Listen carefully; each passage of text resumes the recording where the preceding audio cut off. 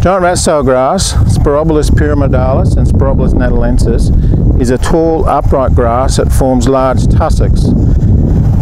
It's an aggressive grass that invades native and improved pasture systems and also environmental areas.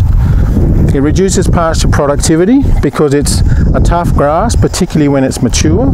It has high fibre content and low digestibility compared to our native and improved pasture species.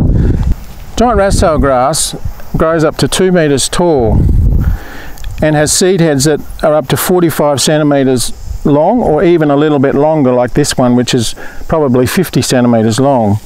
When seed heads emerge, they come out much more like a rat-tail grass spike, quite closed, but as they mature, the branches come apart at the bottom and stay narrow at the top. The main seeding period is through summer and autumn.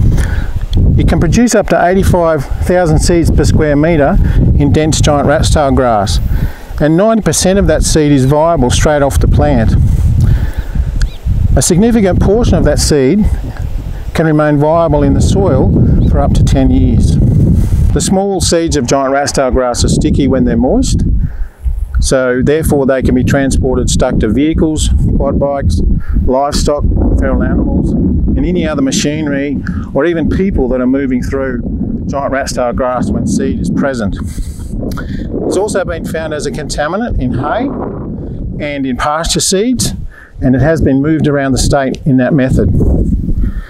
In terms of cattle shifted on their fur, on their hooves, and with their manure. They actively seek out and eat seed, and it can remain in a cow for up to 7 days. Water is also another key way giant rat-tail grass moves around, and it causes problems downstreams when we have to try and limit the spread of giant rat-tail grass. Giant rat-tail grass can be found in a wide range of soils and climate conditions. Ecoclimatic modelling suggests that GRT can be present in 30% of Australia and 60% of Queensland, in areas with as little as 500 millimetres of average annual rainfall. It can be found in eastern Queensland from Cape York to the New South Wales border, including Burnett, Central Queensland and Mackay regions. Weed seed spread prevention is an important part of managing GRT. Always clean machinery, vehicles and quad bikes after working on and travelling through infested areas. Also check clothing, shoes and other equipment used.